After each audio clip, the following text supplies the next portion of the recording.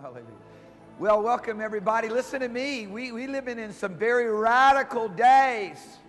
In every possible way, we living in radical days. We're living in radical days of change here in the United States of America. We're living in radical days of change in the whole world. I mean, never before has things been so set up as we look over in the Middle East for the rearrangement of the political structure of things to accommodate what the prophet said of old. Daniel, Isaiah, Jeremiah, what John saw when he went up into heaven, the Lord showed him the things that would come at the end of the age before he came to take his power and reign. These days, these are the days where there must be a radical church in order to deal with such radical situations. I mean, there's got to be somebody who's willing to stand up and begin to move in God with such consecration. Listen, I'm telling you, such consecration, such separation unto Him, such commitment to His ways, so absolutely sold out to be on His side, changes the way that you speak, the way that you talk, the way that you praise, the way that you sing, the way that everything that you do, everything that you believe. Everything that you're about, everything that you want, everything that you desire, everything that you allow yourself to be entertained by, everything that you look to, all your visions, all your dreams, everything about you becomes consumed with His glory and consumed with His presence when you step inside where He dwells.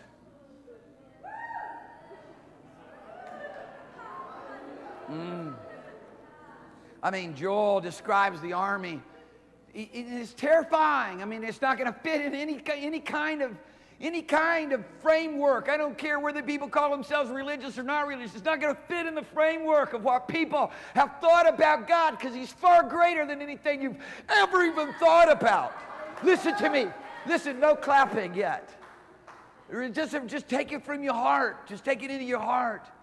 He's far greater than anything you've ever conceived.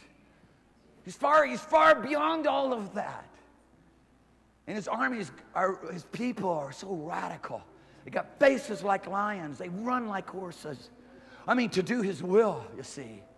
To advance those things concerning His cause, to run after miracles, signs, wonders, the power of heaven demonstrated in earth, so it's no longer just stale and lifeless and overwhelmed by the powers of darkness and the resistance that Satan would try to erect against all that Christ Jesus did when He raised up from the dead and was seated at the right hand of the Father on high. No more disease, no more sickness, no more sin has right, no more power of darkness, no more devil can stand against any power of the Holy Ghost manifested in you and me.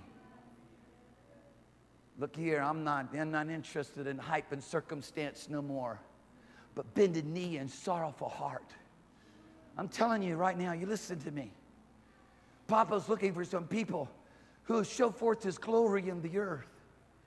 You and I have to be dedicated and consecrated and committed and responsible that every promise of God's Word should be revealed through our life. And He can't reveal the promises of His Word when we've got one eye set upon the world and one eye set upon heaven. One eye set upon our own self-interest and one eye set upon the will of the Father. Jesus said it will not work. He said it will not work. Jesus said it would not work. He said it cannot work. He said it cannot work. He said, lest your eyes be single, your whole body will not be full of light.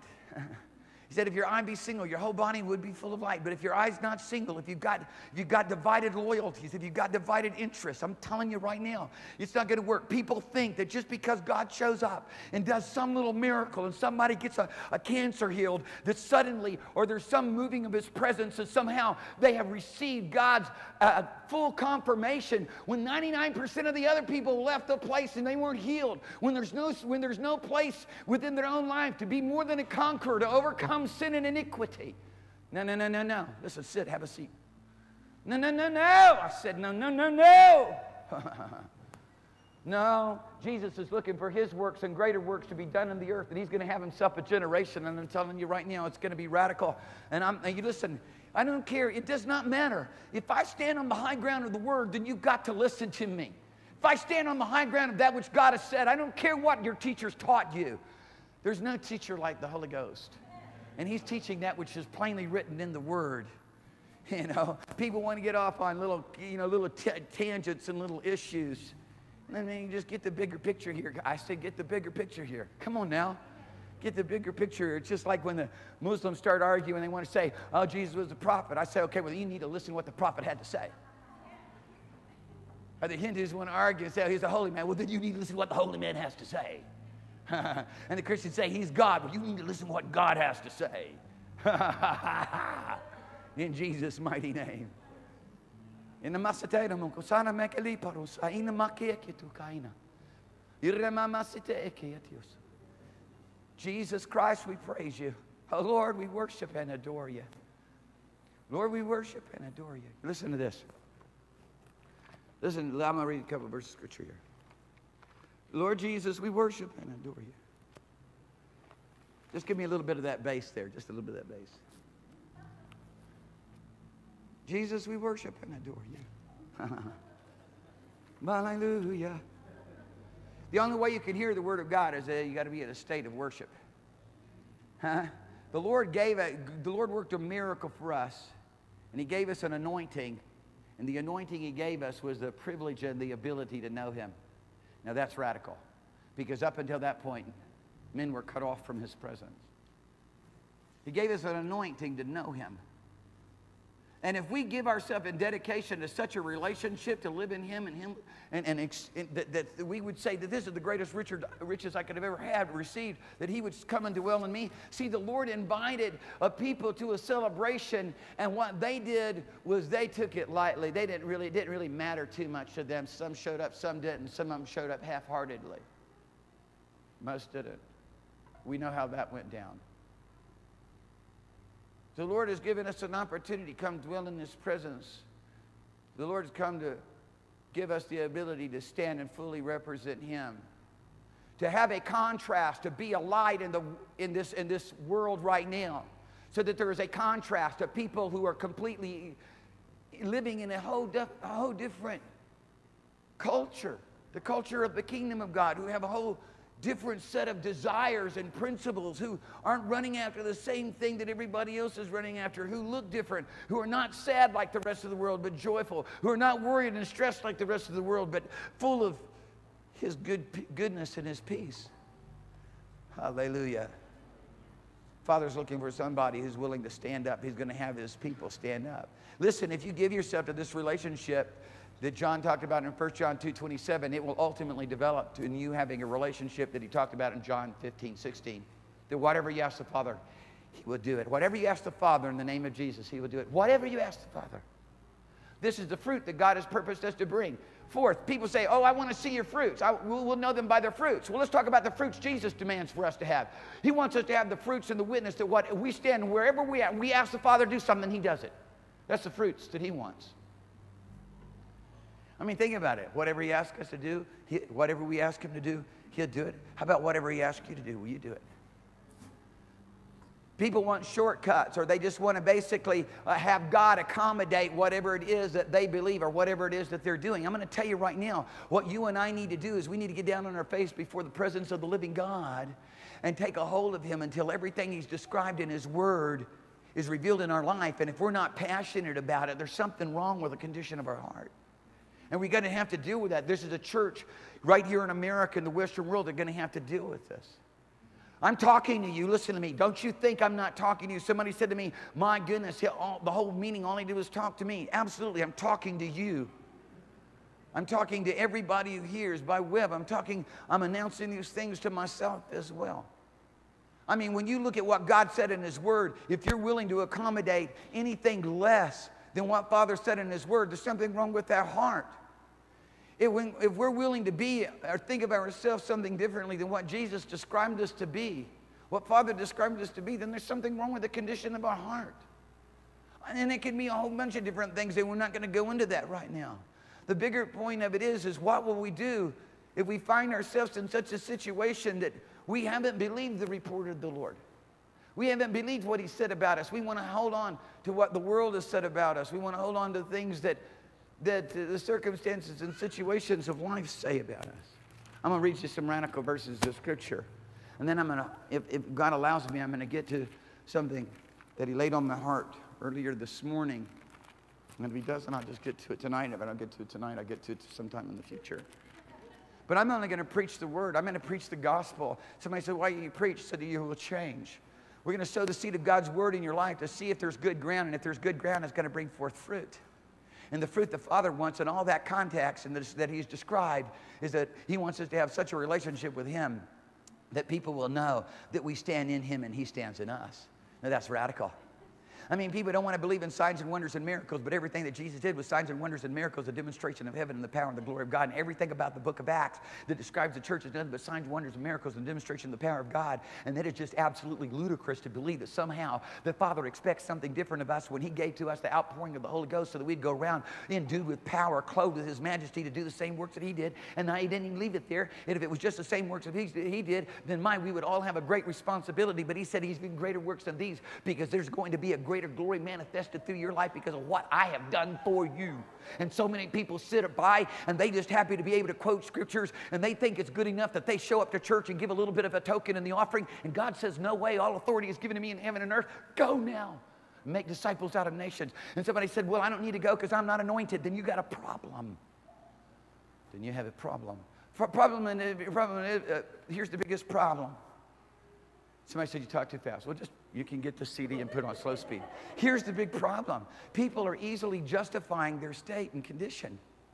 Deception is a powerful force. It will play tricks on your mind and make you believe that you're absolutely right by every analysis that you put to it. That's the power of deception. People, I'm talking to you, I'm talking to me, I'm talking to the whole church. The Bible of God, the Word of God, the Bible isn't going to change. God's Word is not going to be altered. It's very clear. We read it and then we try to then, philosophize with it, and we try to make it fit for some certain day so we can be released of responsibility. We try to put it on some certain group or on certain individuals so that we can be released from the obligation of it. Reality of it is, it was never an obligation anyways. It was a privilege, an opportunity to come lay hold on everything that defines life. Christ Jesus came to give us life and give it to us more abundantly. And many of God's people, forgive me, many of God's people live in depression and sorrow because the world has too strong of a hold upon them because they live their life for themselves. You cannot live your life for yourself and have the abundant life that Jesus Christ described. You're going to have to be willing to resign. You're going to have to turn in your resignation and say, I'm no longer living for myself. Myself is over. I mean, the Apostle Paul stepped out of a realm of living for himself. He gave himself continually all of his life to walking perfectly concerning the righteousness of the law. The man would have not had, goodness, in that state he wouldn't have had the iniquity that people allow in their lives today. 70 years ago, the secular world came in an uproar because a movie came out, and the movie was called Gone with the Wind, and it had one word in it, damn. And that's the secular world, secular community, not the church. It was in an uproar. And the morality of our society and of our culture has been so eroded that now Christians sit and they partake of things that come right out of hell, and they justify it and say, oh, it's okay, and if you don't like it, it's because you're religious. Nonsense. God's called us to a place of walking with Him in His light. I mean, the miracle of salvation freed me from the desire and the lust that works in this world. What a wonderful realm. Hallelujah. He gave me a divine nature and set me free from the corruption that is in the world through lust. He gave me a whole new set of desires. He gave me the privilege now to be taught of Him, to be led by Him, to have all of His ways established in me, His laws, His ways, His thoughts, His ideas, His life, the way He views things, the way He thinks about things written upon the table of my heart and across the tables of my mind. We want to believe something different about what God says, but you're not going to alter or change His word. And I pray today in Jesus' name you bow before it. I pray in the name of Jesus that you will bow yourself before His majesty, because I'm telling you it's an awful and dreadful and fearful thing to fall into the hands of a living God. I'm going to tell you right now, you need to spend all of your days fearing the Lord. because he's going to give you a good expected end if you do. I want to read a bunch of verses of Scripture to you. So I'm going to start here in 2 Corinthians chapter 6. And really, Paul runs down in chapter 6. He helps people understand that there is a righteous and there are the unrighteous. And people say that there's none righteous, no, not one, twisting what Paul said, twisting what David said when Paul was quoting him concerning the state and the affairs of men without Christ Jesus, unwilling to walk with God. But here he contrasts very clearly, as he does many times, the difference between the righteous and the unrighteous, the wicked and the evil. There is a lot of false doctrine. There's a lot of heresy going down around this place. And people are gullible, and they're just soaking it up, and they're just eating it up. Hook, line, and sinker. And it's time God's people recognize that Father has come to us and He's brought the light of life to us. And if you come to the light's going to reprove you, and then the light's going to instruct you, and the light's going to guide you, and it's going to teach you not the ways of demon spirits, not how to participate with idols, not how to participate with your own self-interest, but how to participate with God. Hallelujah. See, people have been anointed to do things. I've been anointed to preach the gospel. I've been anointed to preach the good news that we've been liberated from a tyrannical master called Satan, whom we also know as Lucifer, the devil, that we no longer have to support his immorality and his iniquity and all the other things that he does to defy God and all the other things he does to curse and destroy men's lives. He's given us not only has he set us free, but he's given us the power and the right and the privilege and the ability to go set others free as well. Watch out, because you're going to get entangled.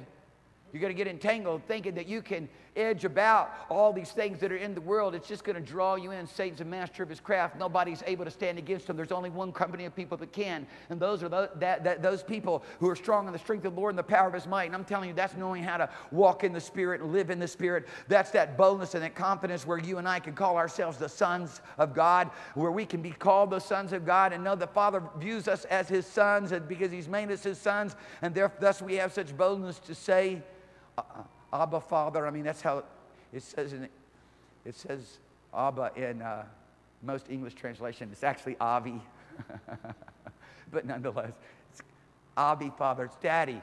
It's the obvious Hebrew way of saying Daddy. It's pretty radical, ain't it?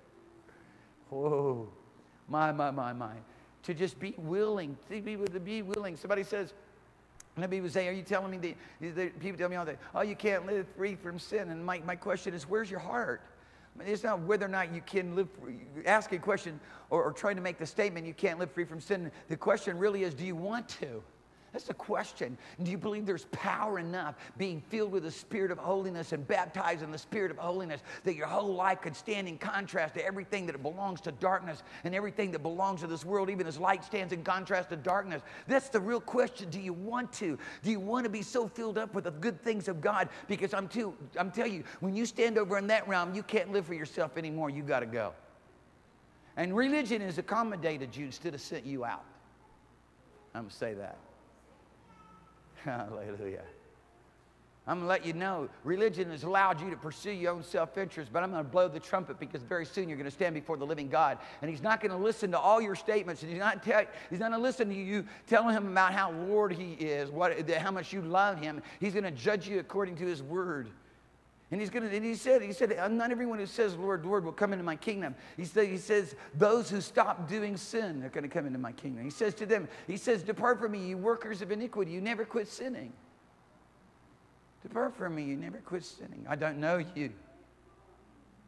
I was reading this morning the prophet Isaiah, you know, all of Israel was saying, oh, they were telling God how wonderful he is, and how much they love him, and how devoted they are to him, and how zealous they are for him, and how perfectly and uprightly they have kept his commandments. And he basically says, foolishness.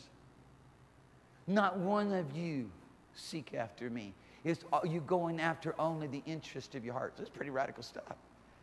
When you think about people can be so full of certainty that they right with God, and Father just absolutely, completely, it's Isaiah 55, I'm pretty sure it's 55 verse 56, and Father just completely and absolutely denounces them. I'm telling you right now, I'm not going to run the risk of being denounced by God. I'm going to pay attention to His Word. And I'm going to let God, I'm going to seek the Lord. I'm going to cry out to God. I'm going to get busy doing what He told me to do. And I'm going to encourage you to get busy doing what He's told you to do, because I look at a lot of people spending their life not on Jesus, not pouring out their life as an offering to Him, but spending their life doing other things. And they're not skillful in the things of the Spirit. It's like musicians that don't give themselves to practicing their music. They're not skillful in music. They got a 1 or 2 or 3 or 4 or 5 or 6 songs, but they're not skillful. It's just the same way in terms of functioning and walking in the ways of God. People haven't given themselves to the things of the Spirit, and therefore they're not skillful in all these wonderful things that Jesus Christ manifested when He functioned in the word of knowledge, the word of wisdom, when He functioned in discerning of spirits, the working of miracles, the gifts of healing, the gift of faith, when He functioned in prophecy and revelation and doctrine. People say, well, I don't need to do that. I'm not a preacher. Oh, yes, you are. If you've been born of the Spirit, you become a preacher, because the preacher lives on the inside of you. He poured out His Spirit upon all flesh, not some flesh, all flesh. Say all flesh, not some flesh. All flesh. All flesh. And we know what it looks like when the Spirit of the living God is poured out upon somebody and is living in somebody. People, it's not that you've got to somehow get God to do what it is that He's already freely done for us and given to us as a free gift. It's really about whether or not you're going to cooperate and participate and quit deceiving yourself and quit joking around with the program. Get yourself anointed by the power of God and just start walking in obedience to Him. Hallelujah. I mean, think about how much of the kingdom of God, if you could just measure, if you just think for a second, I'm talking to everybody in this place. I want you to understand, if you just think for a minute, how much of the kingdom of God and the government of God you actually participate in. Not by your own idea, not by your own perception, not by your comparison of yourself with others, but by what God said in His Word. That's a fearful thing, I'm telling you right now. That's a fearful thing. Praise God for His mercy. Praise God for His love, that He's here to deal with us. You know, there's some principal things, there's some fundamental things that we don't have to get into details. There's some very fundamental things that He's called us to do. He's called us to come out of darkness into the light. He's called us to come out of the world and into the realm in which of the kingdom of the dear Son, and be taught of God instead of being taught of men and taught of devils. And so we read here in 2 Corinthians chapter 6, and we read this. Verse 16, and what agreement has the temple of God with idols? For you are the temple of the living God. As God has said, I will dwell in them, and I will walk in them. I will be their God, and they shall be my people. Wow. Wherefore He says, come out from among them, and be separate, says the Lord, and touch not the unclean thing, and I will receive you. And He's already gone through the unclean thing. He's gone through the unclean thing that too many people participate with. I'm telling you, Hollywood, you listen to me. Somebody said, oh, you sound like an old preacher. Well, fine, whatever. Hollywood has by design Satan's interest in mind. When it designs movies, it particularly designs them to draw people in to begin to lust. I mean, commercials are designed, I mean, what's going to attract people's attention? Something that ultimately promotes an act of uncleanness and iniquity called lasciviousness. Come on, people, you're going to have to be willing to say at some point in time in your life that I'm not going to participate with that stuff anymore, because until you decide, it's going to have a hold on you, and you're going to be to some degree or other a servant of it. And will God forgive you? If you ask Him to forgive you, He's amazingly merciful. He will forgive you and you cleanse you. But then why do you go back to it? And if you go back to it, if you get sorrowful of heart again, will God forgive you when you ask Him? Yes, He will. But when are you going to stop going back to it? That's the bigger question. When will you stop going back to it? When would there be a radical people who set on just doing what God says to do, who have just said, who with total abandonment forsake their nets and go and follow Jesus? When would there be people with total abandonment say that I want no more carousing, no more communion? I'm not going to sit with the powers of darkness. I'm not going to sell my soul for what I can have in my bank account for when I retire, because you're not going to take it with you. You listen to me. All you're going to take with you is your obedience to the Lord Jesus Christ. That's what you're taking with you. All you're going to take with you is a transformed life, a new heart. Hallelujah. Your tears, he'll save them up. Those ones where you've been weeping, as it were, between the porch and the altar for a lost and dying world. Where you've been crying out, not for self-interest, oh God, let me have more power so people can look at me. Oh, but God, use me in such a way that the world can be set free. I mean, come on, people. There's motives and interests that have not ever really been dealt with because people haven't been willing to come into the light. They hold on to their own life. They hold on to their own opinions. They don't have to agree.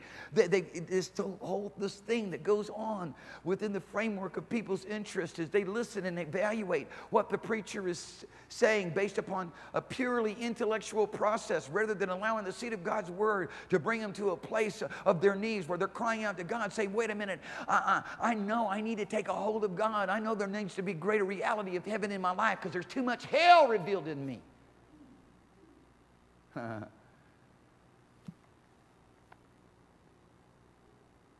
He says, I will receive you and I will be a father to you. To have the boldness of walking in the Spirit, I'm telling you, have the boldness of being the people of God, having the boldness of saying no. Look, really, I do see it like this. I see it and understand it like this. God has brought us into the spiritual laws of life that are in Christ Jesus. I know that King James translated the laws of the Spirit of life, which are in Christ Jesus, but the spiritual laws of life, which have made us free from the spiritual laws of sin and death. From the laws of sin and death. But people are standing continually in their life, choosing whether or not they're going to exalt their own self-interest, which is shortly going to lead you into a place where Satan will have power over you, and you'll never be able to be classified as those who are young men who are strong. The Word of God abides in them, and they've overcome the wicked one or defeated Satan at every point. At best, you can only be little children whose sins are forgiving you for His name's sake, which is a great place to be. But where's God's army? Where's God's people? Where are the ferocious folks that stand up? This mighty army. Father's going to have it. He's going to have His boast. He's going to be glorified in His only begotten Son, Jesus Christ. And all we're doing right now at this point in time is seeing if there's anybody in the Western world that wants to participate. There's been a few in every generation, but where's the mighty army? Where's the glorious body of Christ, the glorious church that's supposed to be standing up? Where's that precious fruit of the earth that Father says the husbandman hath long patience, waiting until it comes into fruition? No, man, we're ready to have entertainment, but how about to have an experience where everything about your life, from the crown of your head to the soles of your feet, is changed so much so that you cannot accommodate the way that you've been living another second. Another second. Be careful that you don't say amen too loud, because if you do, then you're held to a greater accountability to do it. Because if you vow and you swear and you don't perform it, it's even worse on your head. So I don't mind people being quiet when I preach. It's best to think about it. I'm ready. I'm more akin to D.L. Moody, who persuaded people, don't you come up here and don't you even make a move towards Jesus Christ unless you're ready to end your life, to no longer live for yourself. Rather than just trying to persuade people, come up because I have got some kind of ego trip going down with the total numbers that I have in the altar. I mean, forgive me if I've offended anybody or hurt anybody's feelings. It's just the way I feel. And I've just got to let it, I've got to let it out, because there's too much hanky-panky going down in the kingdom of God. There's too much nonsense. There's too much lifeless events taking place in the church, and Jesus isn't being glorified, and so the world is not being reached. We talk about the unreached people groups. They all around us, men. And all that's going to make the difference is somebody, one of us, are going to step into a mantle of the Lord Jesus Christ, because we're not going to be willing to allow ourselves to be assimilated into the status quo of Christianity and just go along with the masses and pretend like we're all okay when we're not even coming close to doing what God told us to do in His Word. Somebody's going to have to get aggravated about it. And they're going to have to get aggressive about pursuing the things of the kingdom of God. Otherwise, nothing's going to change. Everybody wants to be Joshua and Caleb, but they were radical men. And if you're not radical, you're not Joshua and Caleb, you're the rest of the folks. I'm just going to put it to you down. I'm going to put it to you like it is. This is the way God anointed me to preach. Somebody said, I'm just so tired of coming over and listening to him preach. He always just preached so radically. That's how I've been anointed to preach, to radically preach. Because God's going to raise up a radical generation that's going to say, whether we live or whether we die, we don't care anything about ourselves anymore. We're all in. If today we're going to be offered up on a sacrifice of what you believe, Joshua, doesn't matter. Let's do it.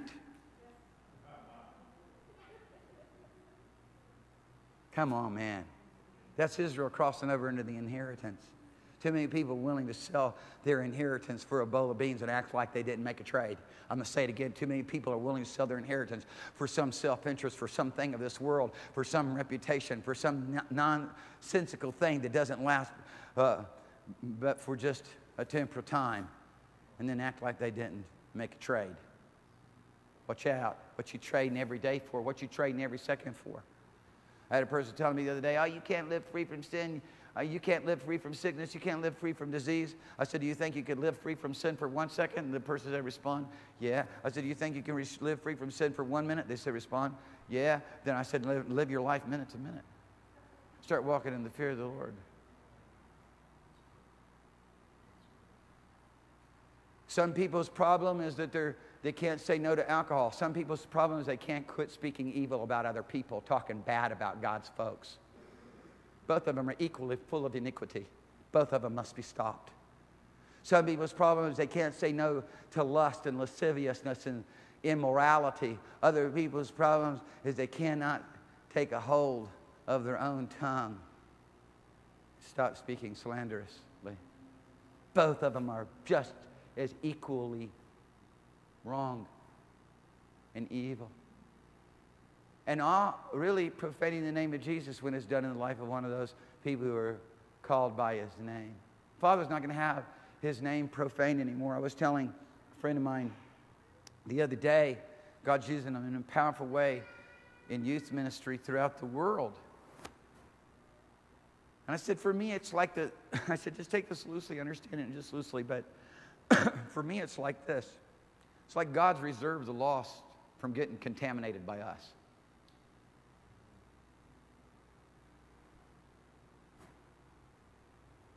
I'm going to say it again, man, because I'm just radical. This is the way it is. Why should we go out there, we reach the lost, and bring them in here and let them hear the fight and the fussing and the lack of, the unwillingness to come into the divine government, the unwillingness to function as the body of Christ, everybody turned to his own way, doing his own thing, living out his own life, pursuing his own cause. And worse than that, then learn how to be, sinners and saints all at the same time. Oh, I take a little bit of the Holy Ghost, and now I'm going to take a little bit of the devil. I'm going to take a little bit of Jesus. Now I'm going to take a little bit of Lucifer. And now I want a little bit of Holy Ghost over here. Now I want a little bit of demon spirit over here. Give me a break. You got to decide who you are. Who are you? Who are you?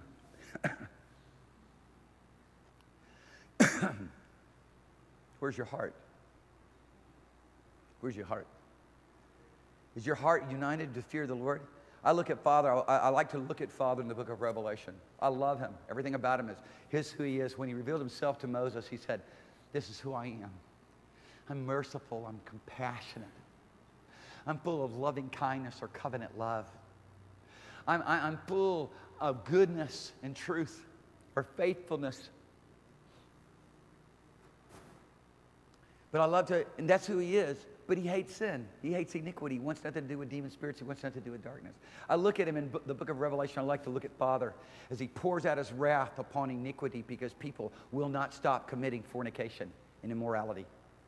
He pours out his wrath because they won't quit lying and cheating and stealing. Pours out his wrath, and I mean he lets it go. You've been following him in the study of the book of Revelation. You know, I like to quantitate things. I like to list things so you can see by the time we're in the fourth trumpet judgment, 58% of the population has been destroyed by one plague or another. 58% of the population. If that were 7 million right now, it'd be close to 4 billion. If it was, because of 7 billion now, it'd be close to 4 billion. Where do you stack all them bodies? And now people are going to stand back and say, oh yeah, but my sin's okay. Your sin's not okay. Your sin is damnable. Your sin is an act of treason against the Most High. I'm going to say it again. Your sin is an act of treason against the Most High. Your sin nailed Jesus to the cross. It was for your sin he died. Now don't trample his blood underfoot and bring it into an open shame and outrage the Holy Ghost because you think that you can't live right and do what's right. Come on now, man. Where's the radical people? Where are they going to stand up? Where's somebody going to say, I know that all I got to do is say no to that and stop letting lust take a hold of me and stop letting wrong attitudes and stop letting wrong passions inspire me because all that is in the world, the lust of the flesh, the lust of the eye, the pride of life, it's not of the Father, it's of the world. It's not in you. The love of the Father is supposed to be in you if you've been born of him.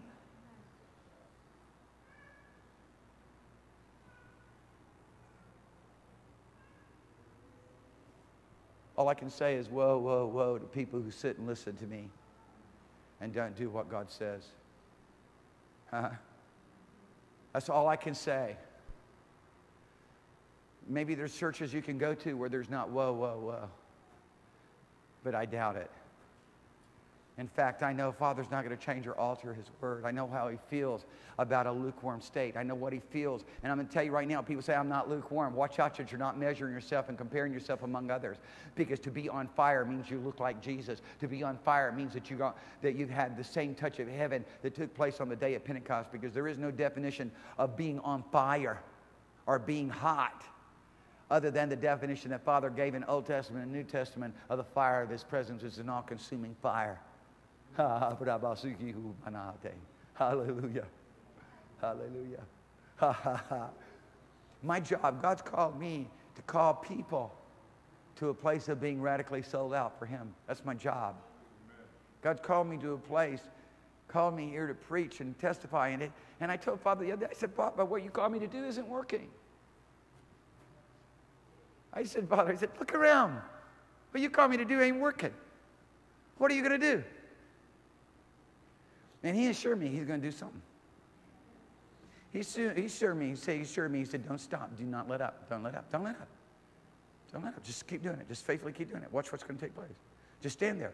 Stand there, and about the time there's nobody else want to listen to you, I'm going to show up big. I'm going to show up big. About the time they've already defined you as completely ludicrous or whatever, you know, I'm going to show up big. I believe that.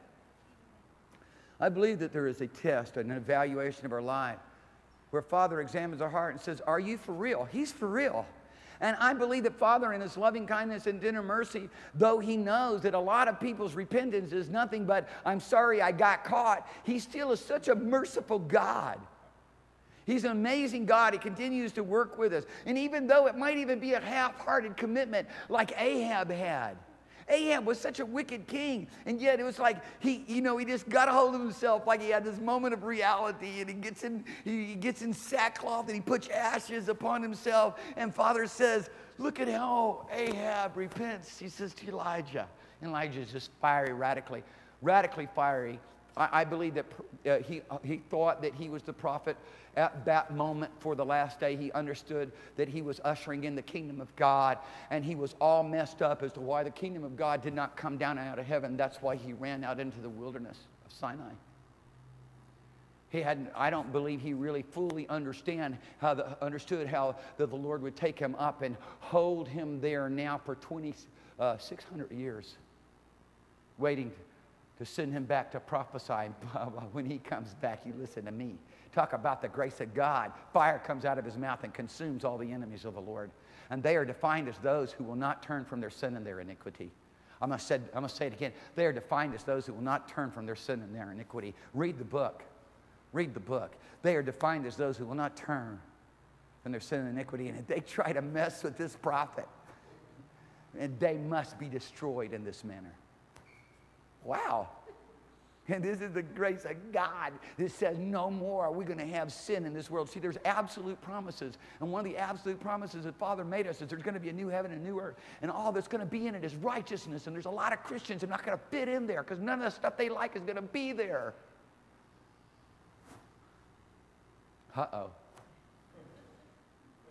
That's an absolute promise. Then there's conditional promises, and those are centered around whether or not you want to be there, whether or not you want to participate too. I mean, Father's planning something far bigger for our life than what's going on right now. He's preparing us to rule and reign with Him forever, to judge angels, to sit upon thrones, to execute His judgment. There's something going down at the marriage supper of the Lamb. I love to get to, when you're in the book of Revelation, the book of promises, the book of the revelation of God, the mystery of God is bound by 7 seals, and John's weeping because nobody's worthy nowhere to open the book. And then he's comforted because he's told, no, you don't understand. The Lion of the tribe of Judah is propelled to open up the book. And he takes off the seals, and the 7th seal, of course, then produces the 7 trumpets, and of course the 7 trumpets then the 7th trumpet produces the 7 bowl judgments. So it's really the 7th seal that does that.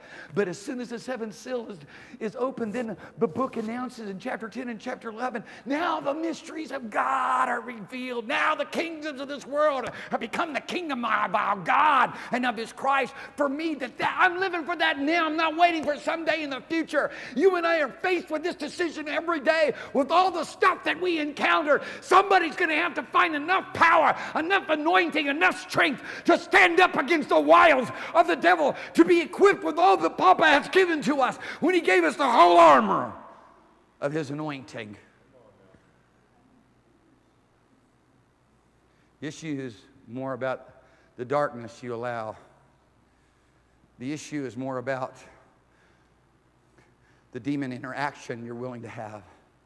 John was radical about it. He said, he that sins is of the devil. Really manifesting, because there's a couple ways to look at it in the Greek language. You can't sin without demon power. You can't sin without an association with demon power. Huh? Oh, should you let God take control of you? There's a lot of people who don't like tongues. I'll tell you, rather have your tongue set on fire of heaven than have your tongue set on fire of hell. If you haven't got your tongue set on fire of heaven, I'm certain that it's set on fire of hell. And I would tremble.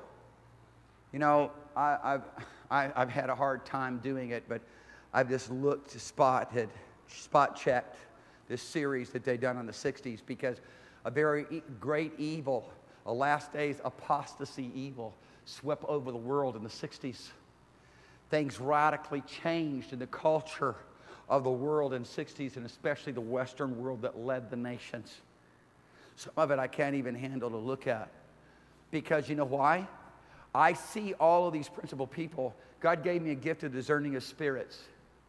And I see all these principal people, from rock stars to various different leaders, women's rights leaders, and etc. I see them so full of demon power that they're same as warlocks and witches to me. They're same as sorcerers and sorceress. I'm telling you like it is. You can say whatever you want to say about me, but the bottom line of it is they were leaders in one of the greatest rebellions. The greatest rebellion, literally, it is anomias, or lawlessness. It's rebellion. It's what Satan is all about. He's so rebellious. He doesn't believe that you belong to Jesus. He doesn't believe he was defeated. He doesn't believe he has to listen to anything that you and I got to say. He's rebellious. He's full of deception. He's a liar. And you got to deal with him that way. He's forceful. Praise God for those who have come under the protection of the Lord and live into his divine protection, his divine keeping power. And all I can do is, oh God, forgive me for every time I allowed any influence of darkness into my life. And I never want any influence of Satan ever to pierce this armor again, ever to get past this shield of faith ever again. That's what we do. That's got to be the state of our heart. Because if we're saying we're all going to sin more or less every day, you defeated before you ever got started. You listen to the propaganda. You've already capitulated. You're not engaged in a warfare. You're not engaged in a battle. You're not doing what Jesus did. He said, deny yourself every day. Take up your cross. Taking up your cross is all about the redemption of men, living not for your own self, but for the will of the Father. Where is that tension in your life? Where is that tension? Because I tell you, I see too many people that call themselves the believers, walking with Jesus, following him, and they're well given over, completely consumed by self-interest and the pleasures of this life, and running here and running there and doing this and doing that, and laboring for themselves and tiring themselves out at the job. And then they bring some small token of themselves to the church. You know what I'm saying? We want it to be a sacrifice of praise. We want it to be a whole burnt offering. We want it to be everything for you, Jesus. But you know what? I'm good with this. I'm good with this because I believe the Lord is. It's fine to start there, even when you don't really mean it. Or maybe it's fine to start there even when you don't know how to do it. It's fine to start there even when you're not consecrated to making it happen. Huh? I'm going to tell you right now, if anybody treated you like you treat God, you'd never be friends with them again. I'm going to tell you right now, if anybody worked for some company the way you work for God, you'd been fired long ago. God's good God. So just take it like it is. You can say, I don't like that. I'm upset that he's saying these bad things about me. Or you can recognize it's true and get real. I said, otherwise you can recognize it's true and get real. And if you can think it's otherwise, you've not read the Bible very well. You've not listed out what God's told us to go and do. I'll tell you right now, I believe if people take Matthew chapter 5, 6, and 7 and just live by Matthew 5, 6, and 7, they'd have a radical change of life. If they were committed to do what's written in Matthew 5, 6, and 7, a radical change of life. The glory of God would be shining in the earth. People, we're not here talking to you so you get all upset about yourself, because all that is another trick of Satan. We're here talking to you so that your heart would be pricked, so you'll call out to God and repent, sell your life out to Him, depend upon Him every day to make everything that He's purposed and said a reality in your life. Don't be stubborn. Don't be hard-hearted. People sit in church for a long time. All they didn't make their heart soft. They made their heart hard. Why? Because they heard the Word of God and they weren't obedient. They just took it as a sermon. Oh, we went to church this morning, had a sermon. Now is the roast done. Now we're going to have lunch. Now invite the family over. Now we're going to take a nap. Oh, we're too tired to go to church tonight. And that's basically the drill. Should I say that again? I don't want to say it again. And it's just nothing but a religious drill. That's religion. Because the reality of it is it really comes down to this. There's a lot of things people are talking about religious. Some people are religious not to have religion. I mean, I don't know what is going on. But it's either religion or relationship. And the relationship is so amazing. God anointed us to have a relationship. 1 John 2:27, He anointed us to have a relationship that if we're committed to, it will mature to the point of John 15:16, that whatever we ask, this is the fruit. He chose it. He's ordained it. He called us. He elected it. This is what He wants us to be in Him. To have such a relationship, to be devoted to a relationship, that He says this in John 14. He said, if you love me, then my Father will love you. And people don't even get that. What?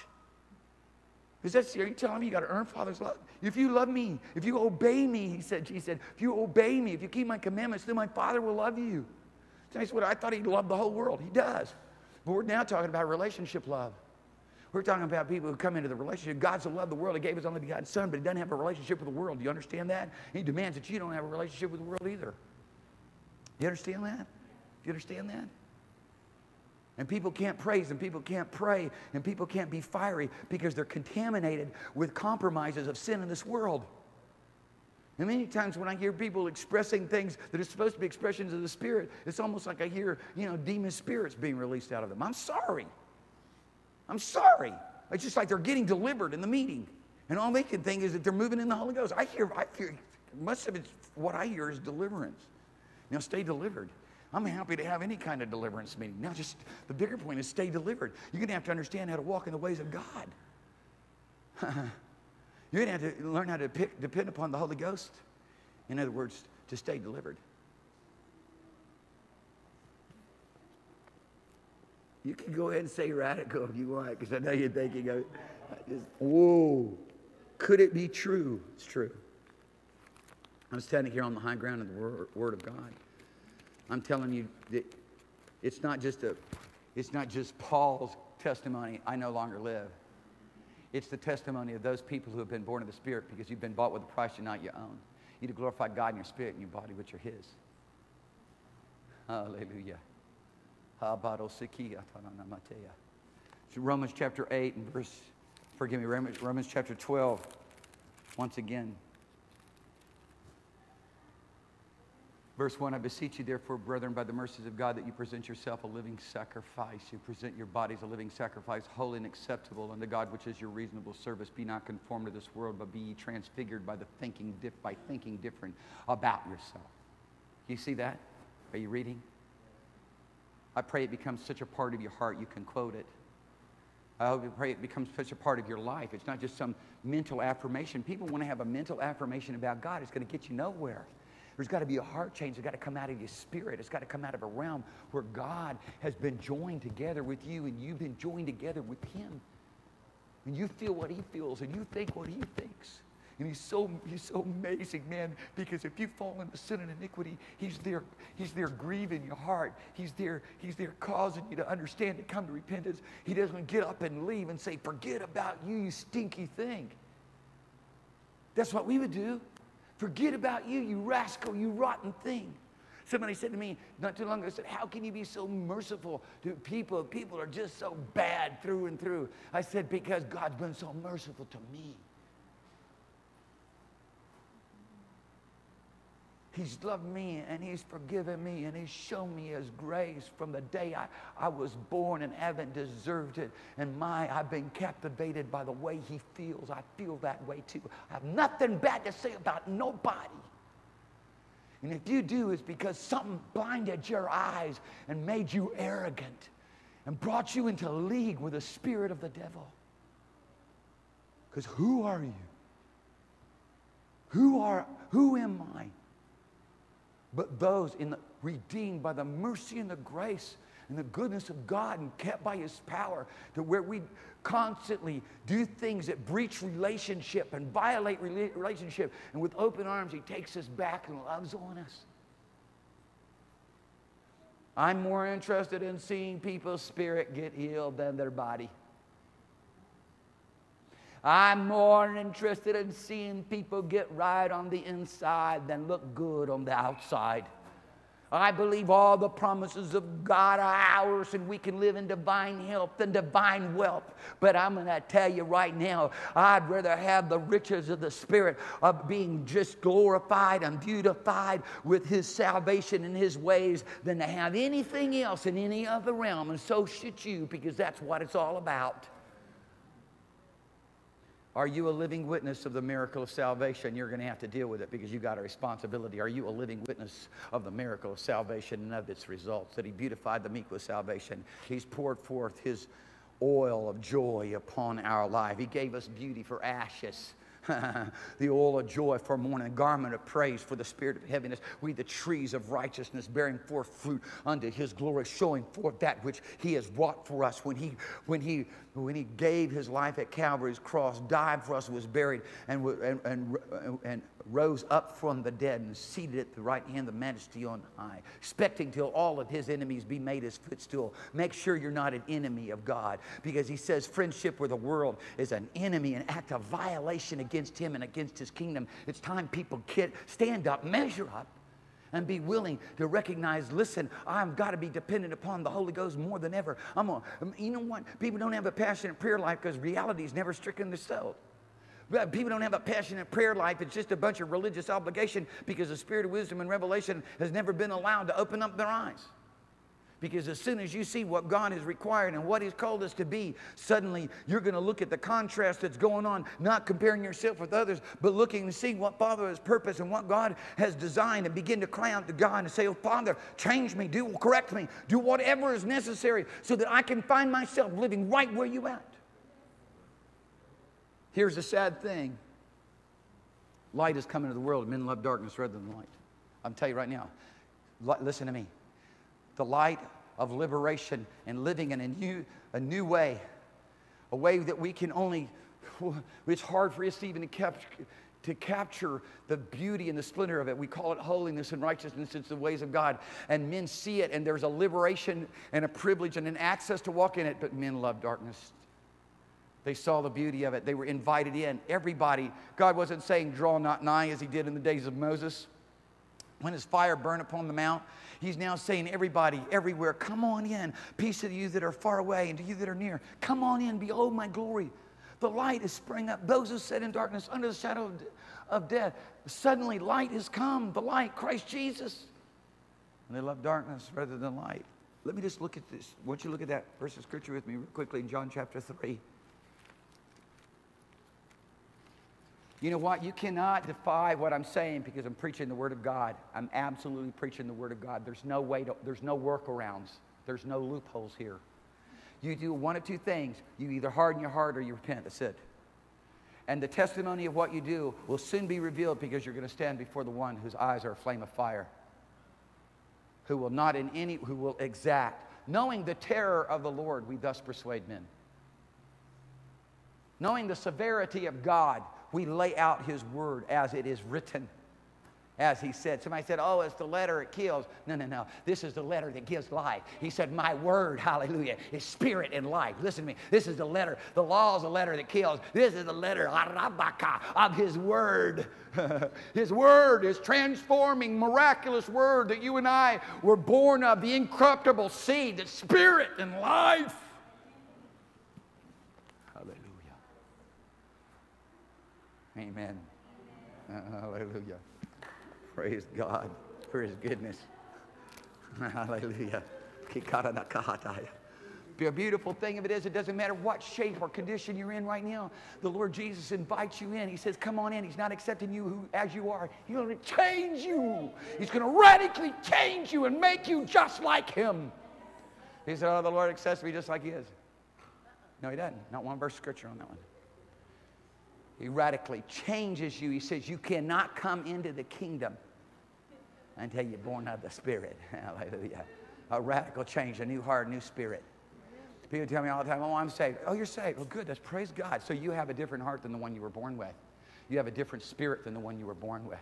You got all that old stuff and wrong desires got erased, praise God. And he put his spirit of holiness on the inside of you that now rules over your spirit. In fact, your spirit is so joined unto him, it's hard to break away. And if you do, you feel it big time. Hallelujah.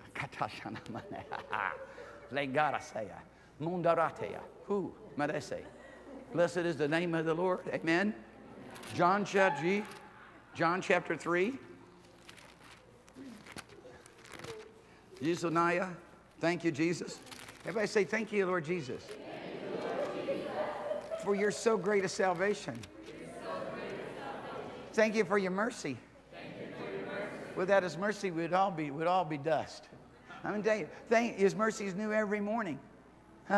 Great is his faithfulness. His faithfulness reaches unto the clouds. He's an amazing God, isn't he? Isn't he amazing? That he would love someone like you.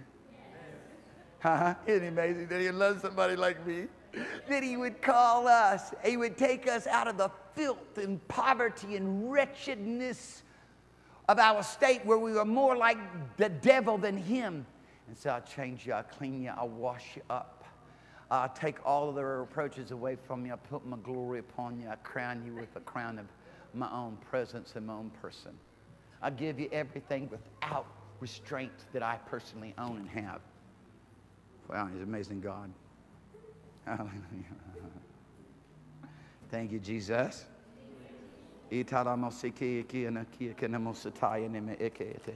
Somebody said, I had been to church so long, I didn't know some of what he was saying because my Latin is rusty. That wasn't Latin.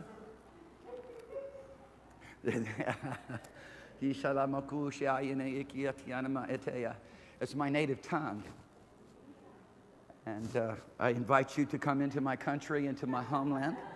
And, you know, the best way to learn a language is to saturate yourself, you know, in the language and in the culture. Hallelujah. It's a beautiful language. Hallelujah. It's the language of heaven. It's the language of the Holy Ghost. Somebody said, oh, I thought Hebrew was. Now this one is. And I just want to, most people know these verses of Scripture, or at least a couple of these verses of Scripture, and I just want to remind you of them this morning, and I'm just going to highlight a couple of things, and I'm going to release you from this hot building. You can go breathe some fresh air out there. I want to release you from every power of Satan and every influence of hell. I want to help you to understand you're going to have to learn how to deny yourself daily. And if that's not a practice of your life, it needs to become a practice of your life. And I can't help it that some people made a wrong example of it in the past, and people have rejected it hands down, because there is a daily denying of ourselves, and it is about us doing what Father said to us for us to do, rather than us doing what's comfortable for us. You know, somebody said, did Peter ever go back home? Yes, many times. In fact, one day after the resurrection, Jesus finds him fishing, and he just breaks down. He says, Peter, I got to ask you a question. He says, what? He said, do you love me more than these fish? Which one do you love more? These fish or me? What's it going to be?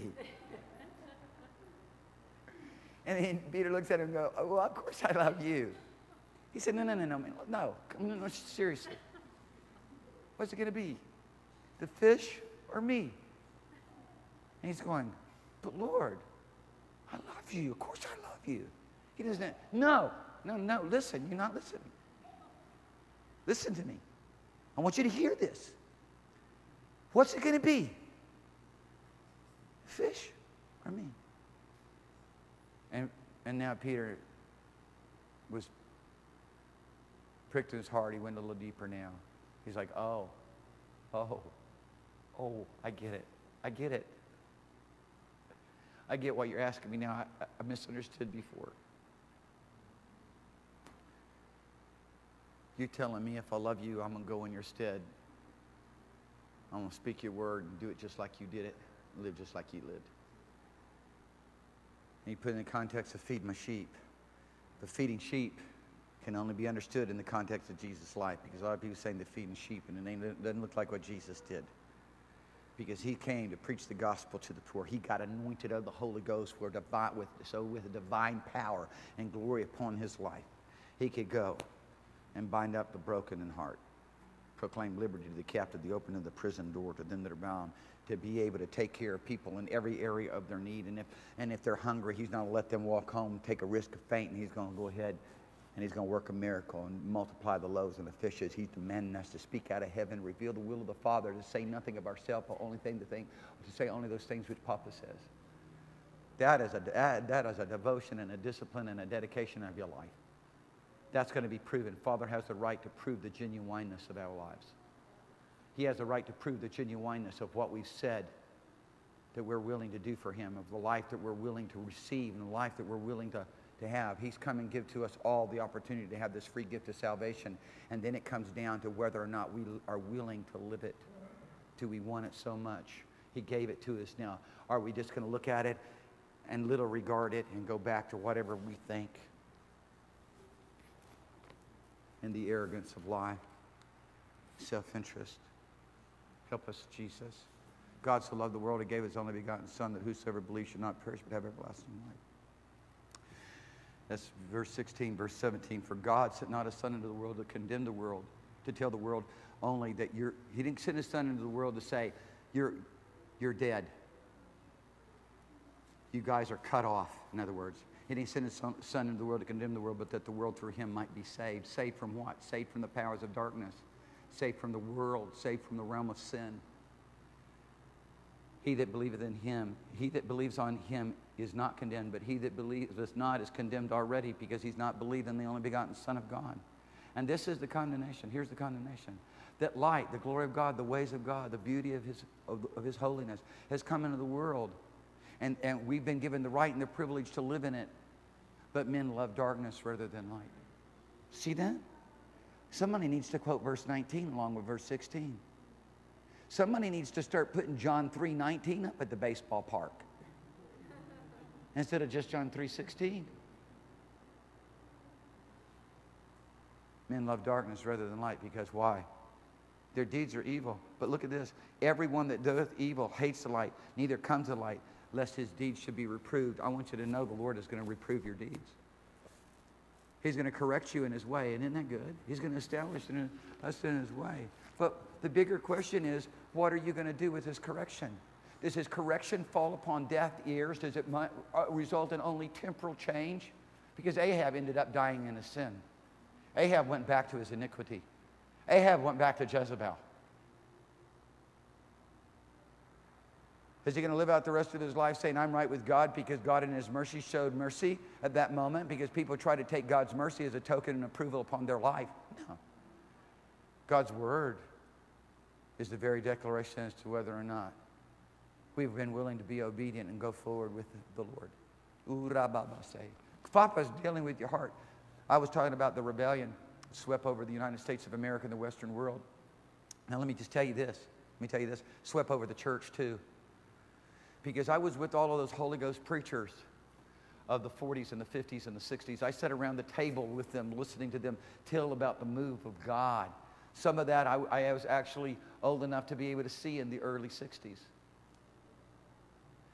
And in the 70s, they would talk about something happened in the church. They would talk about there used to be a great Holy Ghost conviction in the church. There used to be a reverence towards ministry in the church. And they go on down the list and said something happened in that wave of rebellion. Its influence, its effect upon the church. It's as though the Holy Ghost has been so grieved. There's just nothing but hardness and stubbornness within the church, ranks of the church. Well, one of the things that I've done is I begin to cry out to God, oh God, Father, I pray in Jesus' name. Listen, how can it be? You listen to me. I want you to listen to me. Are you listening to me there on the web? You listening to me by way of YouTube? Are you listening to me here in this place? How can it be that people sit down to eat with the Lord and rise up to play? How is it that people can supposedly come into a move of God and not result in the fear of God and holiness? How is it supposedly that people can come into a meeting and supposedly be shaken by the Spirit of the Lord and leave and go commit adultery or go get drunk or go do these other things? Because that comes in context with what Paul said in 1 Corinthians chapter 10. He said, look, you better watch out because you're going to be, he's talking to New Testament believers, you're going to be destroyed by the destroyer. People say, oh, once you're saved, you're always saved. Well, then why did he say, talking to Christians, you're going to be destroyed of the destroyers? Huh? What did Paul say? I keep my body under and keep it submission, lest I in the end be rejected and a castaway. People have got false hopes that have caused them to live compromised lives. You better get right with God. You better get serious with God. You better not try to hide behind your denominational doctrines. You better not deal with what Luther said or Augustine or some other man. They have not one verse of scripture in the Bible. You better deal with what Jesus Christ said. You better deal with the word that cannot be changed nor altered. Because that's the point. Too many people have been willing. They've taken very little value in God, so they just sit around and they listen and they never applied themselves to the riches of His Word to say, Lord, search me, prove me, try me, know me. I tell you, I'm very confident in my salvation. I know my name's written in the Lamb's Book of Life. I know I am a part of heaven and I'm a citizen in heaven. But I'm going to tell you, I take nothing for granted. I'm going to be sober. I'm going to be vigilant. Because anybody thinks that they're living above deception and living above the snare of the enemy, my goodness, that's deception. I'm totally dependent upon the Lord Jesus Christ, and I'm totally dependent upon the Holy Ghost to ultimately do what Father has purposed for me to do. And my dependence is going to grow every day. My submission and my surrender to Him is going to become more intense every day. And it's going to be measurable to me. And I don't need to go measure it for everybody else. I'm talking to you. Is it measurable for you? Where's your commitment?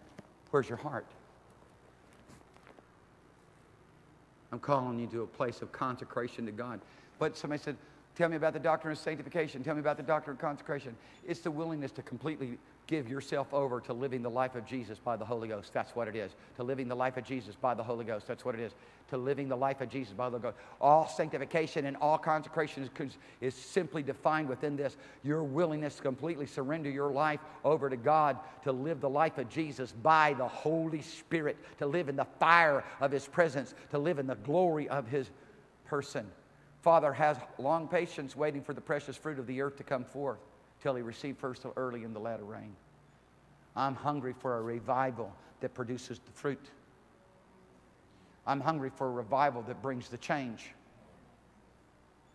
Not people just howling, crying out, screaming. Well, that may need to be falling down the ground and foaming out the mouth, or just being overwhelmed by the glory and speaking in tongues and caught away with joy, but rising up in a divine power and authority, a consecration, obedience to the will of the Father, that everything of the life of Jesus Christ would be manifested in you and me, because that's what Father has willed. And He doesn't have two different wills. And He doesn't have Christian A, Christian B, and Christian C. Big Christian, medium Christian, and little Christian. It's just one call to one life. Hallelujah. It's just that many people in the kingdom of God have never got out of first grade.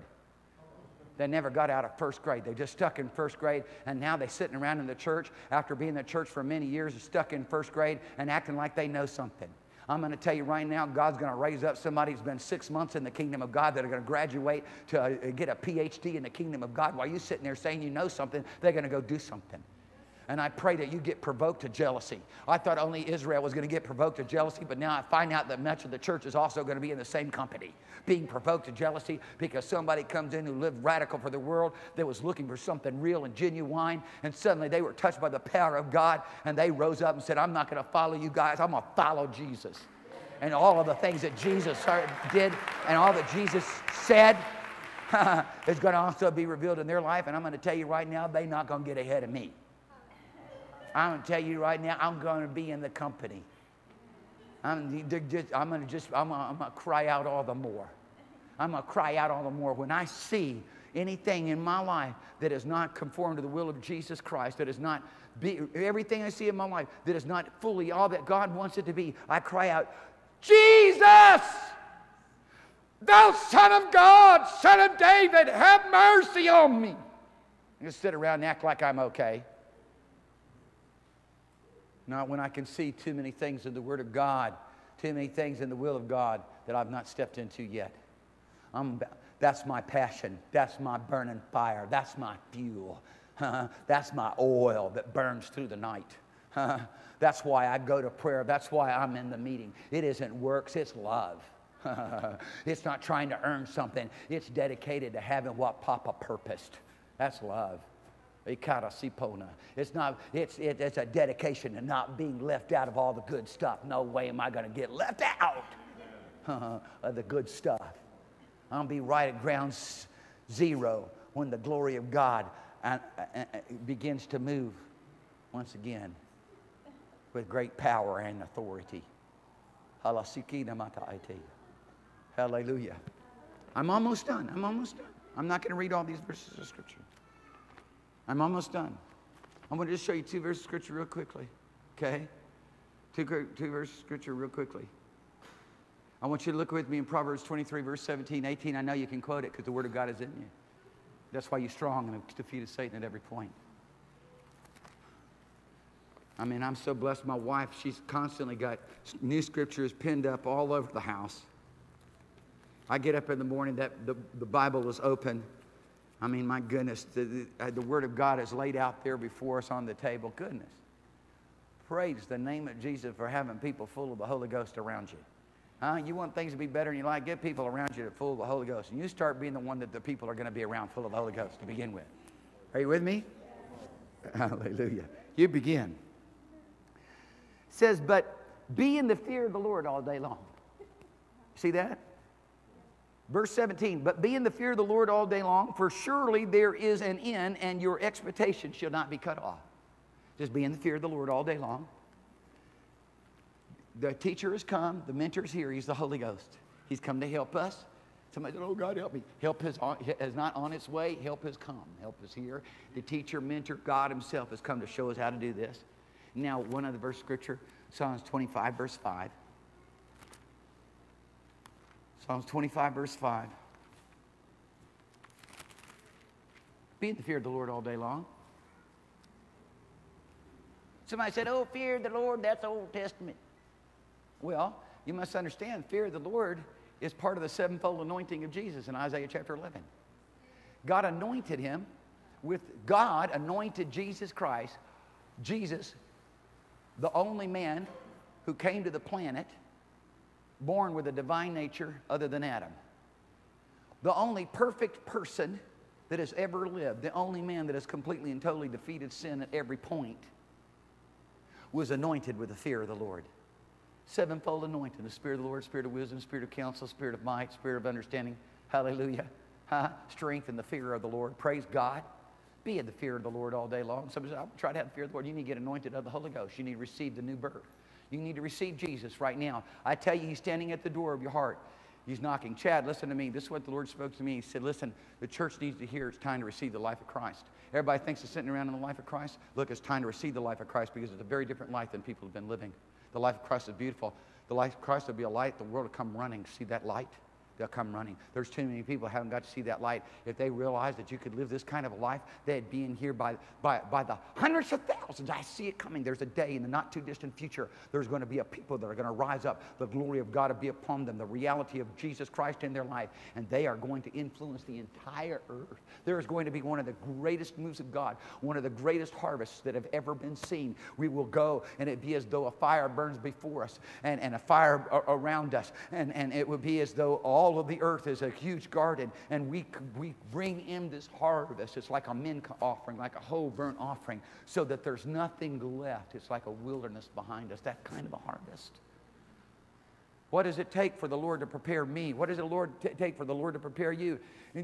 Paul said to Timothy, he said, those who have purged themselves from all of these things, the doctrines of men is in the group, along with all the other stuff that belongs to this world, then they are meet for the master's use, or they're able to be used by the master, prepared unto every good work. It's time, dear people. It's time now. Japan, I'm telling you, you listen to me. You guys are so anointed for Japan. The Lord loves to take people that are small and insignificant in their own eyes and in everybody else's eyes, and show the glory. So don't even when you get back, don't even let up for a second. God's put you in charge. Jesus has all authority in heaven and earth, and He put you in charge in Japan. I say you're in charge. You know how many youth are sitting in houses and don't even come out of the houses? Can you imagine what will happen if you start getting a ministry set up to where you're broadcasting into all of those living rooms where 30%, I think it is, of the youth of Japan sits depressed and have no social interaction with people? Can you imagine what happens when the anointing strikes them on their computer screen? Japan's not been touched by the gospel. It's a free society, a republic, and it's not even touched by the power of God. It is as bad off as any place on the planet where you're not allowed. It's as bad off as Saudi Arabia. It's as bad off as the Sudan or Kashmir. It's because we haven't been living right. It says because we haven't been living right. Because we've been sitting around singing hallelujah, still doing what God told us to do. Because if we did what God told us to do, we'd have far more impact upon the earth. 120 changed the world. One man stood up and turned the world upside down because he was sold out to Jesus. His name was Paul. And he's not some special, unique person in the kingdom of God. This is the life that God called every one of us to. And he stacked the word of revelation up on it so that nobody can be in doubt about it. Listen, I'm not going to let you escape your responsibility. I'm going to call you into greatness here today. Forgive me why I call you into greatness and tell you who you are and demand of you to live in the place of His divine goodness and grace. In Jesus' name. In Jesus' name. In Amasateo. Hallelujah. Psalms chapter 25. Here it is. I'm going to just close with this. 25:5. Here it is. Lead me in your truth. Teach me, for you are the God of my salvation. And on you, I wait all the day. All day long. How you walk with God? Do you walk with God day by day? Do you walk with God hour by hour? Or do you walk with God minute by minute? Or do you walk with God second by second? Does He fill your seconds? It's time to let Him fill your seconds. Instead of walking with Him day by day, because He might only get like maybe 10 minutes. He might only get 10 minutes of passion out of you. He might only get 10 minutes of attention out of you. He might only get 10 minutes of obedience out of you. You think you were obeying God just because you went to work? Do you think that God is going to be impressed by your savings account? Do you think that God is impressed by your degrees?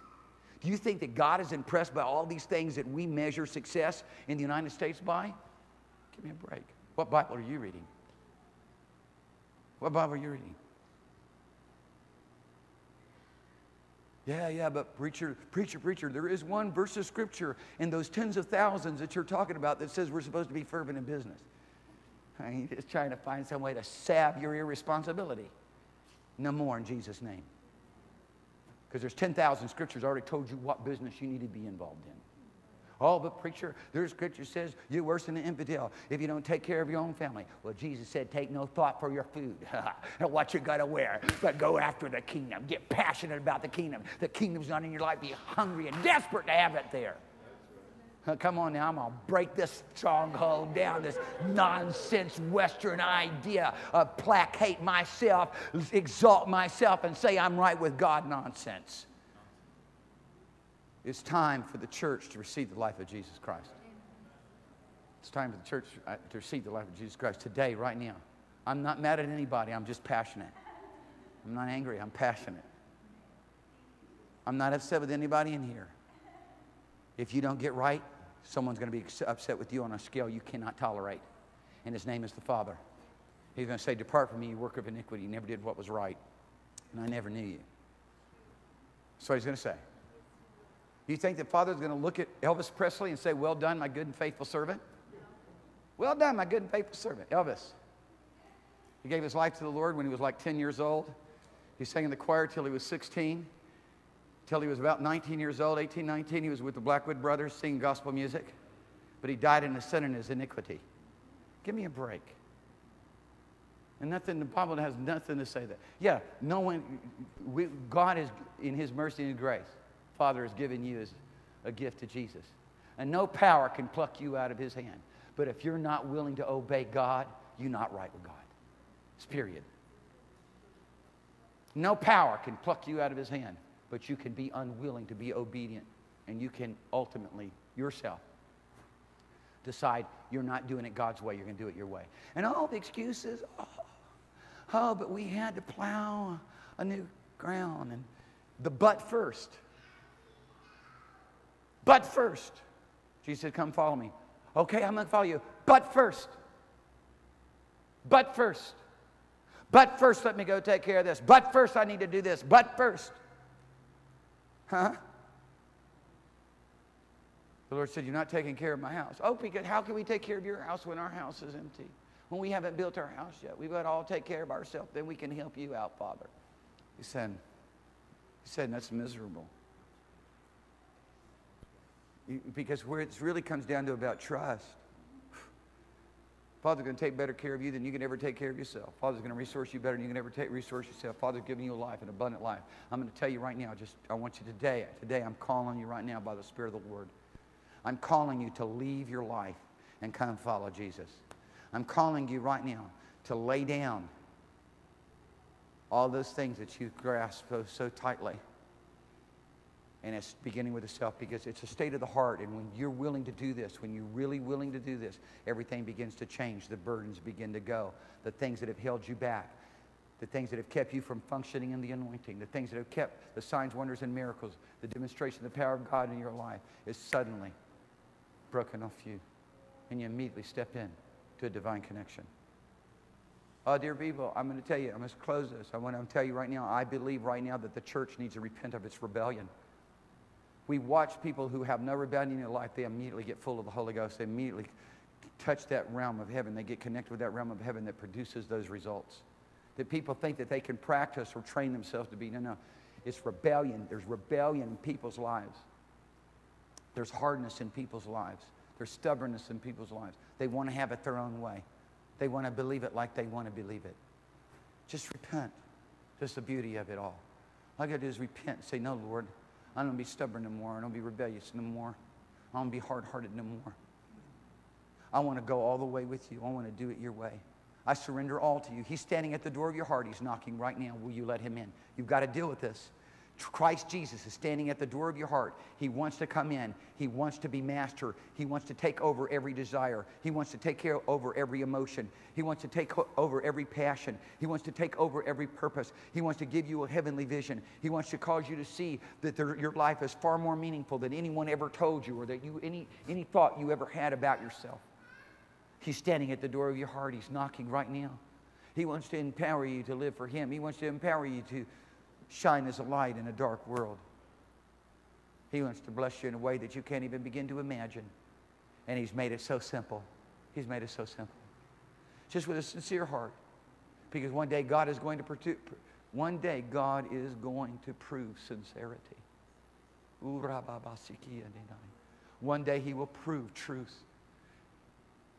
And He wants it to be established in our life right now. Just with sincerity and truth in your heart. Say, Lord, my life, I'm surrendering my life to You. I'm not calling the shots anymore. I'm not going to have it my way anymore. I'm not going to live by the doctrines of men, the doctrines of my own ideas. I'm going to live by the simplicity of Your word saying, come, take up your cross and follow me. I want everybody to stand with me. The anointing of the Holy Ghost is here in this place right now. I want you to understand, the Spirit of the Lord is here at this very moment, right now. He will establish all these things that He's purposed. He will come alongside of you and keep you in the way. In Psalms 25, it's a great psalm to study. He will teach sinners in the way. Wow. Yea, the meek will He guide in His way. Hallelujah. Yes, those who desire truth, He established His way. Psalms 25, God's promise. But the problem is, the tension is that so many people don't want it God's way. They want it their way. As I was saying earlier, and I've got to say this, I can't get away from it. I cannot get away from it. I'm trying to get away from this. And I just keep seeing it flash up before me in Isaiah. And I'm just going, because I want you to hear this. This is so, Satan has set up such fortresses of deception in people's lives that it's almost like there's no way for the truth to get in. It's a heart-wrenching thing to think of. Here's what He says in Isaiah 58. He said, they seek Me daily. They delight to know My ways. As a nation that did righteousness, as a people who forsook not the ordinances of God, they asked for Me, the ordinance of justice, and they take a delight in approaching unto Me. But here's what He says. Cry aloud, spare not, lift up your voice like a trumpet. Show them, My people, their transgressions. Show them they aren't anywhere near Me. Show them their sin.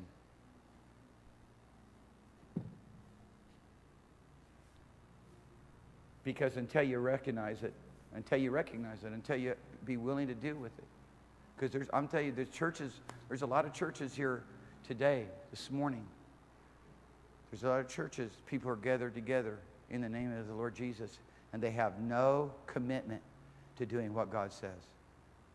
And of course, you read Isaiah 58, you can understand primarily the Lord brings it down to, you know what He brings it down to? Listen to this. He doesn't bring it down in Isaiah 58 so much, He doesn't bring it down that they were committing adultery or fornication.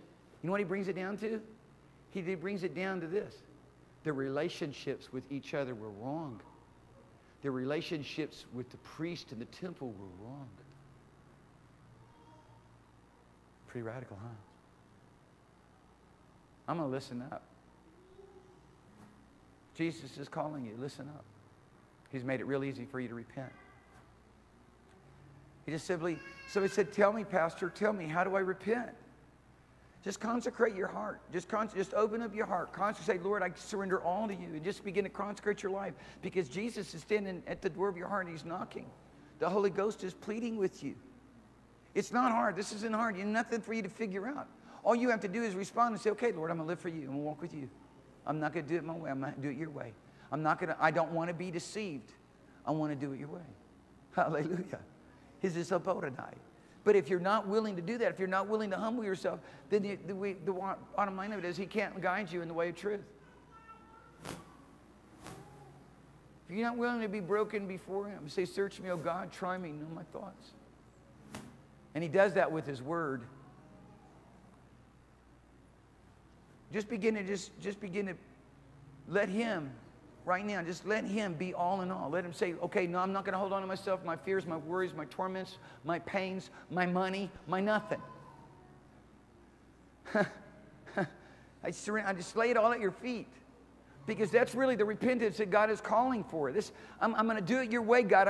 I want You to teach me how to have right relationships with the people that are around me, my husband, my wife, my children, my parents, people that are in the church. I want to know how to have the right relationship in every way with you. Father, I'm giving myself to be taught by you. I want to do it your way. You can begin to just tell the Lord, Lord, you're not going to be second anymore. You're going to be first. Hallelujah. There's people in here right now. You know there's call of God upon your life. God's talked to you, but you've been unwilling to do it. Father's pointed out to you things He's wanted you to do, things that He's called you to do, but you've been unwilling to do it. You said you'd go over and again, but you didn't go. You said you would do it, but you got too busy with all the other cares of your own life. Now, this day, now, at this moment in time, just repent, and the Lord will get you right back on track. There is no option B for you. The call of God remains the same. The same thing God called you to when you first began is nothing's changed. Nothing's changed. Nothing's changed. He loves you so much you can't even begin to imagine. He loves you so much you can't even begin to imagine. I'm standing in His presence. Something, I don't want it to be aloof.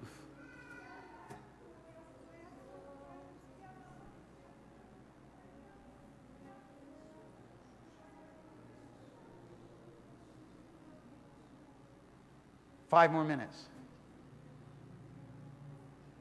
Just a few more minutes. I just want you to I want you standing here in the presence of the Lord. You came to church. Church means you came to a place to meet with God. If you didn't meet with God, you didn't go to church. It's time for you to meet with God. Face to face. He's here. It's time for you to meet with Him face to face. It's time for you to meet with Him face to face. It's time for you to begin to deal with the Savior's soul one-on-one. It's time for you now to come to the throne room of grace with all boldness by the blood of Jesus Christ and stand there and hear from Him exactly how He feels about things. It's time to be a relationship on that level. And I command this in Jesus' name in your life. Hallelujah.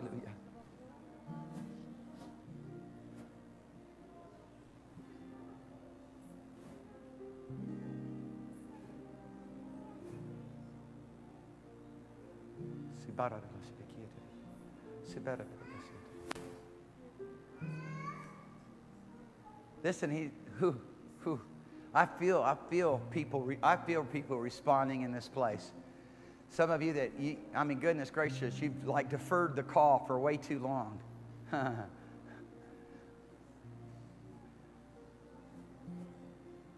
It's beautiful. Oh, how He loves you and me. Oh, how He loves us. Let me just say this as well. If you've got sickness or disease in your body, the Lord Jesus will take care of it right now so you don't leave this place with pain in your body. He's amazing. You can leave here sin-free, pain-free, disease-free. If you just receive what He has to give you, you can go forth in peace, be led forth. Go forth, be led out in peace. Go out in righteousness and joy. And the mountains and hills will break forth into singing before you.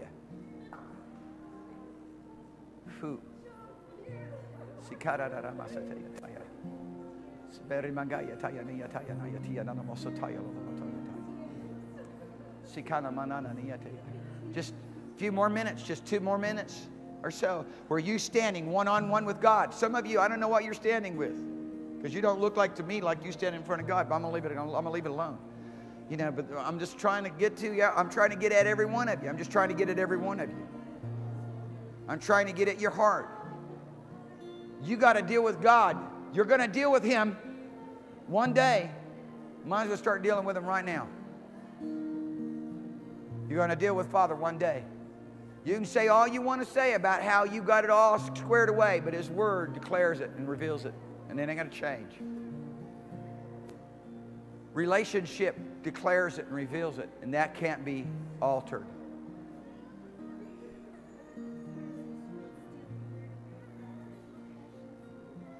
That's it. I feel the anointing over here. I feel the anointing of the Holy Spirit. I feel the fire of God. Some of you are willing to just go ahead and just Stand here and let Him examine you and just tell Him that all your life is His.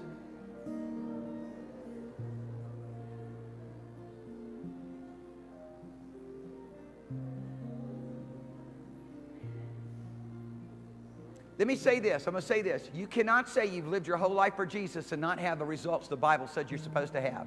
You cannot say you've lived your whole life for Jesus and not have the same ministry of Jesus revealed in your life, these works and greater works. You cannot say that. And if you do, you have been deceived, because it's just simply nonsense. You could say something like, you know, I've been in church all my life and I've wanted to do what's right. But you're not being honest. Because when you live your whole life for Jesus, every one of His promises is going to be revealed in your life. And all I'm doing right now is I'm dealing with you, that you would surrender your life to live your whole life for Jesus, so that from this day forward, you can go on a road of growth and maturity, so that all that He has promised will be revealed in your life.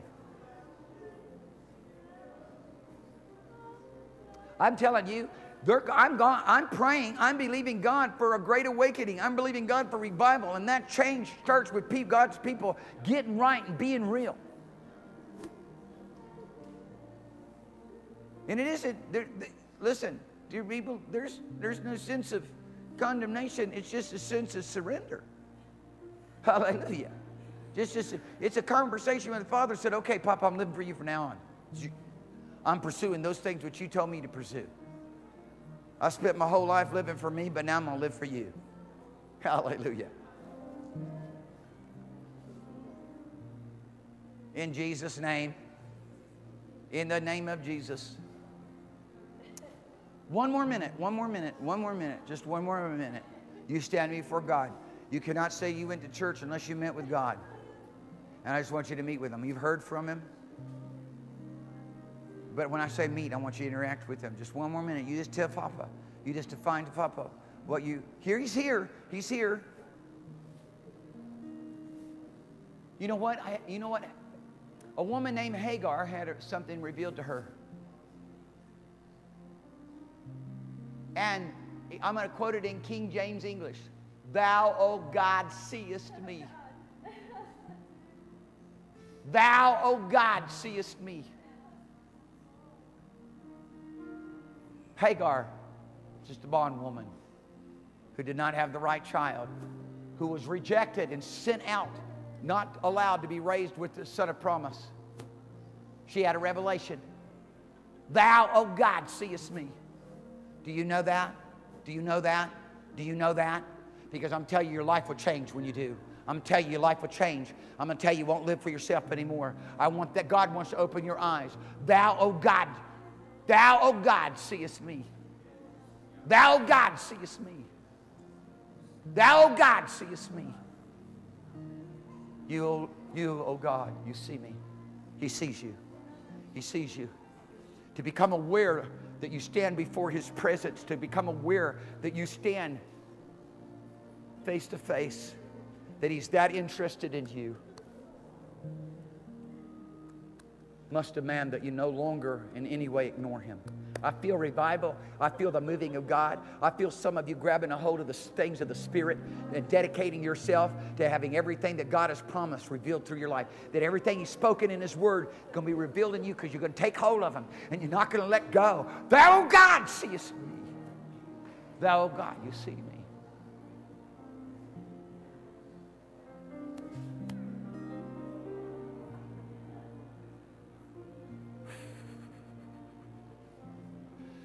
I know I said 5 minutes, and we've gone past 5 minutes, but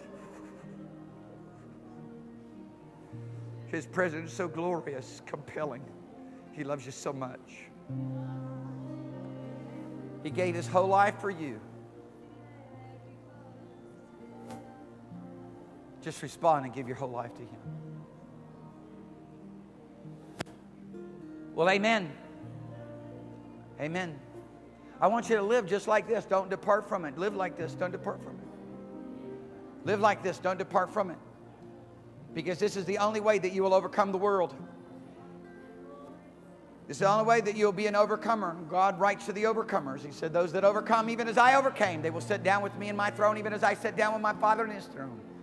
There's only one way, walking here in this place of relationship with him. Right now, in Jesus' name, everything about your life is different from this day forward. Just believe it. Hallelujah. Live it. Listen, we want to invite all of you, give you an opportunity to come worship the Lord with your tithes and with your offerings. We do this as worship. We don't do this for any other reason. But the beautiful thing about this worship, where we begin to take what we have and we say, Lord, I'm going to take my life and I want it to be used for your kingdom on every dimension, financially, every way.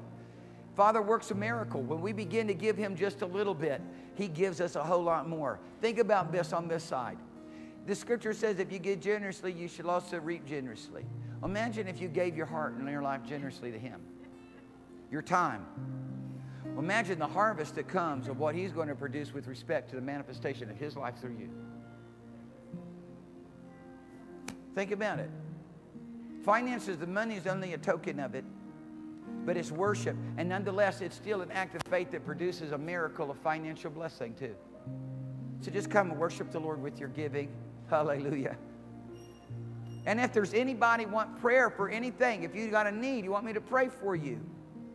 If you don't know that you're right with God, if you don't know that you've had a new heart and a new spirit, if you got pain or sickness or disease in your body, if you have some kind of an addiction that you're dealing with, you got some kind of problem in your life, I'm here to pray with you and for you. The Lord will touch you. That thing will be broken off of you. Everything Father has will be realized by you. Amen. He's promised that he'll do it. So you just come, we'll pray for you.